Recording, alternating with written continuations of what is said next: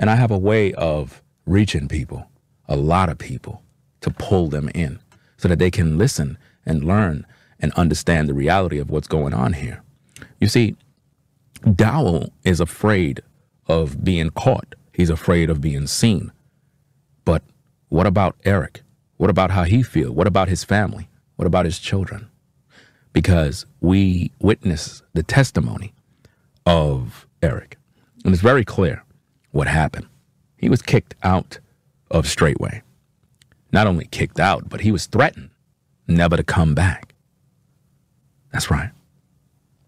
They wanted the community to believe that he abandoned his woman, abandoned his children. But it's all a lie. And also, even if he did, even if he abandoned his wife, why is Dowell with his wife? How you doing, babe? Okay. Babe, am I an oppressive man? No, sir. Look at her. She's over at this Jesus. I'm going to make you show everybody what you just got finished doing.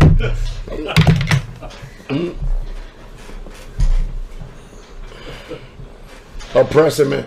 Am I, come on, as a man, tell everybody the truth. Tell everybody, because you know lies go to hell. Tell everybody, lies go to hell. So tell everybody the truth of the type of man that Pastor Dowell is, the type of husband, the type of man of Yah that Pastor Dowell is. Well, eyewitness. Go ahead. As a husband, attentive, very attentive to detail with me, and just very mindful of me in every way, very loving, always helping me in my spiritual growth. And when correction has to come, it's always with such love and compassion. Like, even that feels like it's done with such righteousness and truth. Like, to me, everything about you is pure. Come over here for a second. Like, a lot of... You just threw your head covering on too under his Kyle, take it off of you. You know he likes to do that. Come on. His, You gotta come over here so we can see you. Okay. Go ahead. Well, since I've been with you, I've noticed just you being just very, like, I've always described your love as pure. Just a very sincere, pure love. The kind of love that you can feel secure and safe in, regardless of what's going on in our lives. I just know that I'm always going to be taken care of. I'm always going to be well. And that brings me a lot of peace to me. And I know it's something that we women desire, is to have that peace, that joy, that comfort, that security blanket on us, knowing that we are provided for, taken care of. I lack nothing at all. Like, I don't care what it is. It's provided for. Much love is given. Like I said, you're just very attentive, and that's something that I'm just blessed with. And I think that, you know, even when you are authoritative and you are a man of power, you walk around, you know, just showing that you are a true man. It's still, like, to me, like I say, it's just beautiful, it's sexy. And how in the hell can somebody who young, I'm probably old enough to be his daddy, how in the hell he gonna say, how is he gonna rebuke me? Ain't no way. You're not even in it. Your voice, your word, it don't even, if you believe Ringo TV, you take that shit and stuff that right, well, you know you can stuff it in. But this is what happens when you ain't under no structure. I want to give all the praises and the honor to Yahweh Bahashem, Yahweh Shai Bahashem, Recha HaKodash, and double honors to the elder apostles and bishops of Great Millstone. Salute and honors to your other elders, brethren, and all of you that make up the supporting cast of the body. That includes you few sisters as well. And shalom to the elect. So anyway, I saw a clip on Elder Apostle Tahar's page about Ringo TV and this Pastor Dowell, right? Which I've did videos off of Ringo TV in the past. And he exposes a lot of those pastors and preachers, right? And, you know, he does a good job at it. I mean, he said the Most High has him in that lot. And that's absolutely true. He's in that lot. But I want to do a response off of this because of Pastor Dowell said that a young man can't rebuke him. He's old enough to be his father. So that would be the excuse. See, those same old wicked Pharisees are back today doing the same damn thing, right? Cuckolding and stealing men's wives, right? And then saying you can't rebuke them. So when you're going into history, you had to go on 2 or more as a witness to do the rebuking because you had a lot of false accusations, right? So it had to be somebody else there to be a witness to the false accusation. This is why when you go into the story of Susanna, when Susanna, as they call it, so-called blackmailed, I call it white-mailed, whatever you want to call it. Black is a negative word. So she got blackmailed, I guess, by the head priest or whatever. They were older men, right? But Daniel came as a young man as well and saved the day. You see, you can't sit up there and commit these kind of acts and then tell somebody they can't rebuke you according to their age. That is ridiculous. You can't commit adultery and then somebody say, you committed adultery. Well, it's enough witnesses. This man, Ringo TV, isn't the first time this came out. He's responding off of other witnesses of this defiled act, right? So let's go to Jeremiah to clear that up real quick. Jeremiah 23:1. Woe be unto you, pastors, that destroy and scatter the sheep of my pastor, saith the Lord. Therefore, thus saith the Lord God of Israel, against the pastors that feed my people, ye have scattered my flock and driven them away, and you will drive them away and take their wives. Now, you know why this woman is all such in love now? She loves power, right? She loves the power. She loves, as Elder Apostle Tahar brought out as well, those women love the power. Apostle Gabar and Apostle Rumlub, all the Apostle Rakar, all the apostles, elders, and brothers have brought this out many years ago, right? And we can see that. They love the power. And this is why it's not a good idea to have these churches and these women, all in there, because women, they can be a weakness, right? Women can be a weakness and a distraction when you're dealing with these situations. They can be a hindrance to your walk, right? Especially when you get some beautiful women that you're attracted to. That's what women were made for. So this man, Pastor Dow, let me get another scripture real quick. Jeremiah 1:6. Then said I, Lord, Lord God, behold, I cannot speak, for I am a child, right? And verse 7 says, but the Lord said unto me, say not, I am a child, for thou shalt go to all that I shall send thee, and whatsoever I shall command thee, thou shalt speak. Be not afraid of their faces, for I am with thee to deliver thee, saith the Lord. So the Lord can use a young man, an older man, an animal, whatever he wants to get his message across. Who are you? Especially in the act of adultery. Now, we're not just these people who are just jumping on board just to try to come against Pastor Dow. We're calling out the wickedness, okay, and the evil that this man is portraying, that's putting out there, right? I want to go to another scripture real quick. With this man, he's a proud boaster. Let's go to Sirach 1:30. Exalt not thyself, lest thy fall. He's telling this woman to tell everybody who he is. If everybody don't know who you are by now, this proves more guilt.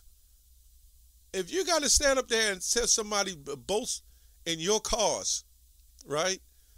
Like you in court, the lawyer, the judge the lawyer stands up.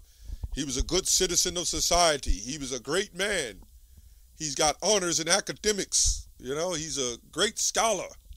But then you heard he done molested, under molestation. All them good words ain't going to do a damn thing. because the judge still going to look at it the same way. That's a heap, a heap and a call.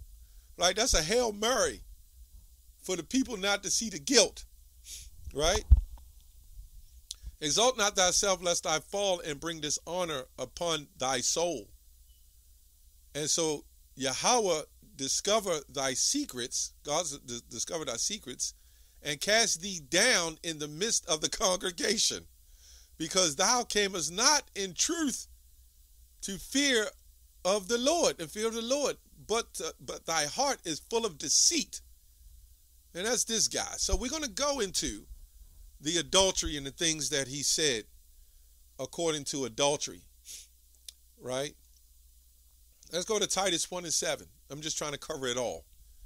It says, for a bishop must be blameless and a steward of God, not self-willed, not soon angry, not given too much wine, nor a striker, or given filthy lucre, right? That's what a man of the Lord is supposed to be, right? But we're going to go into, let's see, 1 Timothy 3:2. It says, a bishop must be blameless. Now, he's the leader of that congregation, right? The husband of one wife. And I've done videos on that. That absolutely has nothing to do with one particular single wife. The husband of one wife is exactly what you see going on in this church.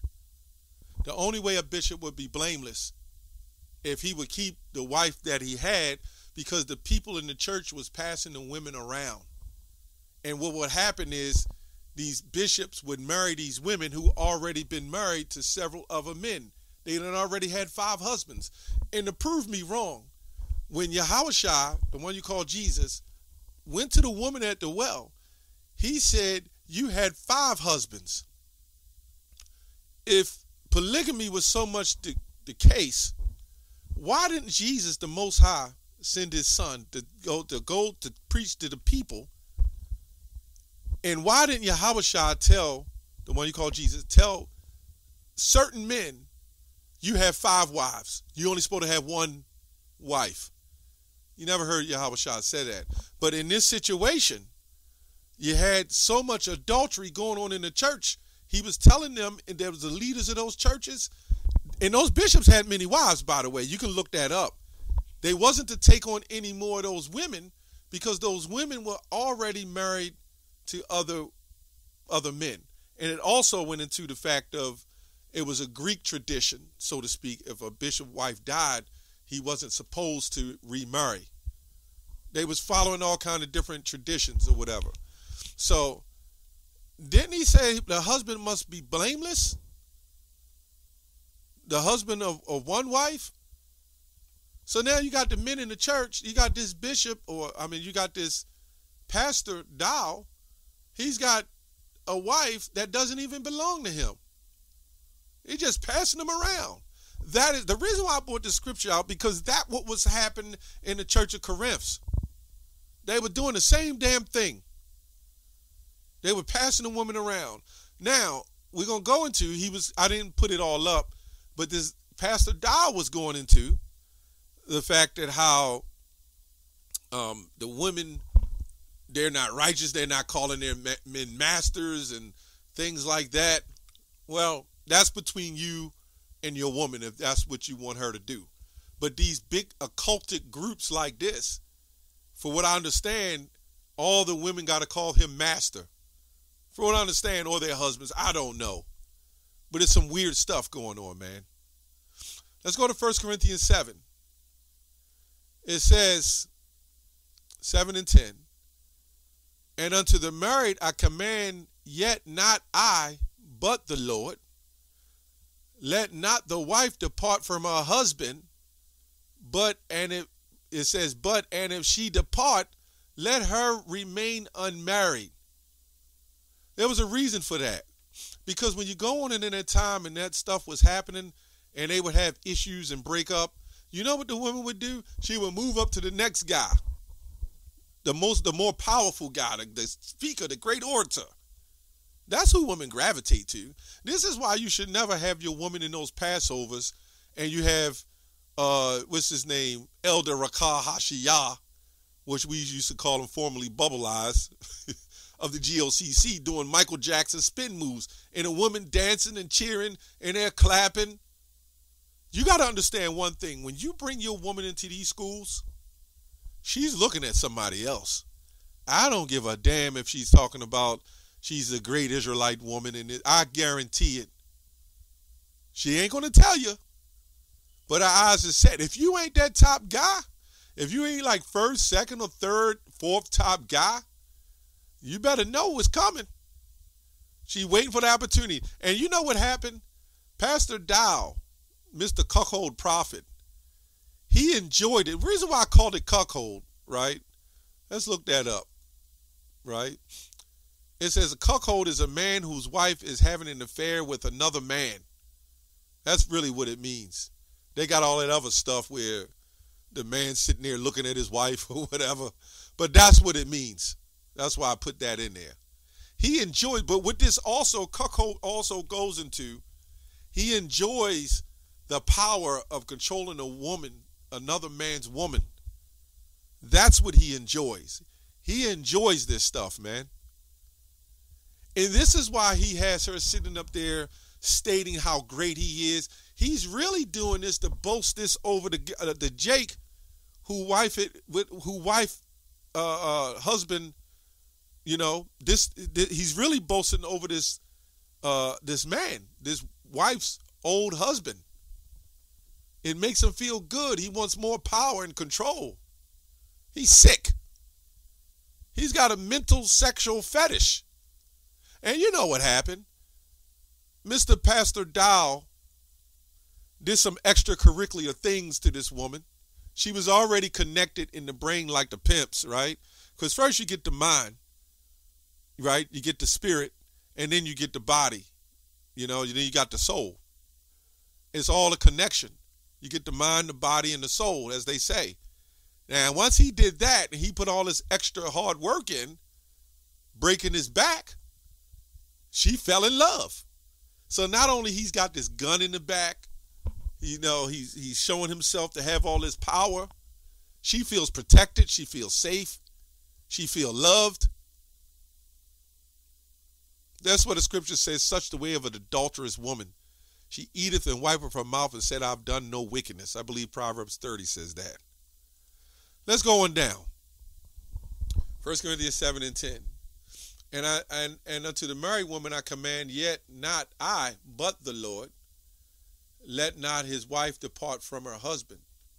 But if she depart, let her remain unmarried, or be reconciled to her husband, and let not the husband put away his wife.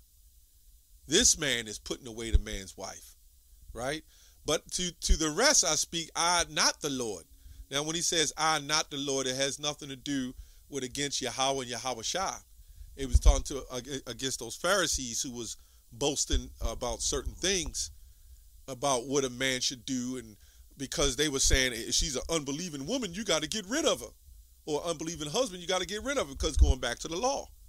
But Yahweh Shai came, right, and gave us the mercy and grace, which means at this point, we didn't know.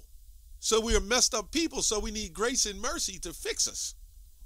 This is why he said, if the unbelieving wife does not want to be believed anymore, she's still connected to that husband. So, and the reason why this was happening, as I read in 1 Timothy, because of the adultery. It was the adultery. If somebody said, I don't believe anymore, I'm going to go mess with this man, I'm going to mess with that man. And these unbelieving was these women who was unbelieving to their own husbands. Right? Or these men would come into the synagogues or the churches, and then they would have wives that was following another practice. And then what they were doing? They were telling the wives, once you converted, you got to get rid of the wife. That's what they were doing. I believe IUIC teaches that too. That wickedness. So anyway, that's to the point. Let's go to Proverbs 9 and 13. A foolish woman is clamorous. She's simple and knoweth nothing. Yeah. For she sitteth at the door of her house, on seat in the high place of the city. Now, this woman, she knew what she was doing. let's not all get caught up that, this is all Pastor Dowell. Yeah, it is, because he's the stronger flesh. She's the weaker vessel. But she must have had her eyes fixed on him for a long time, and she just couldn't wait. She was sitting in that seat, shaking her legs, getting hot. She needed that opportunity. And when that opportunity came, she took it, right? See, a lot of you Jakes think you in control of the situation or the narrative. These women will set up the narrative to make you feel like you're in control, and your ass ain't in no control. That was her whole plan from the beginning. And then you know what's going to happen? They have an old saying, if a dog will bring a bone, he'll carry one.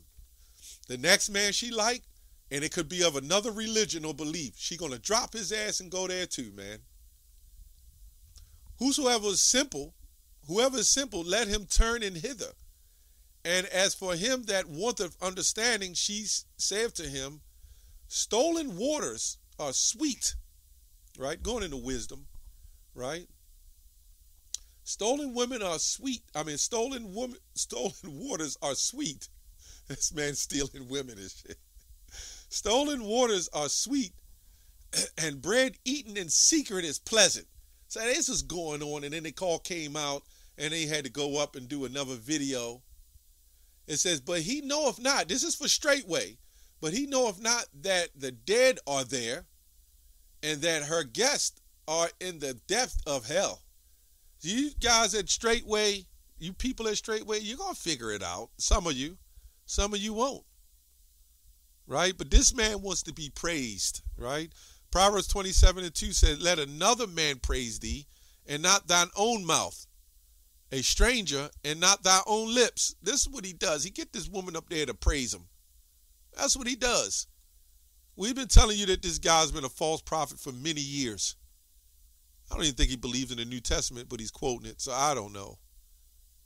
This is why it's important to have the New Testament, because the New Testament is what bears the grace and mercy and the sacrifice of Yahushua. Anyway, I think I covered it all as much as I could. That's all I have on that. Shalom.